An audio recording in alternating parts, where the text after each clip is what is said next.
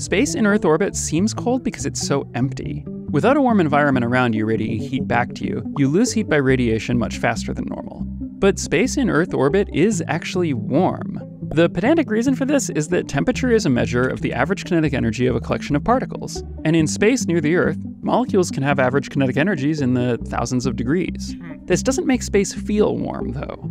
When I was a kid, I remember watching my dad use a metal grinder. Whenever metal touched the grinding wheel, sparks flew everywhere, sometimes falling in a shower on his hands and clothes. I couldn't understand why they didn't hurt him. After all, the glowing sparks were several thousand degrees.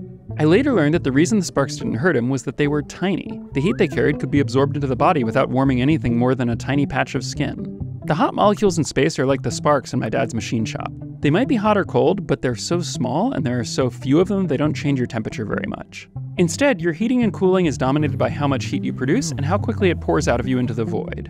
And this is the practical reason that space is warm. Without air or water around you to carry heat away from your surface, you don't lose heat by conduction or convection, just radiation, which often isn't a very effective way to cool down. For most human-carrying spacecraft, the big problem isn't staying warm, it's keeping cool.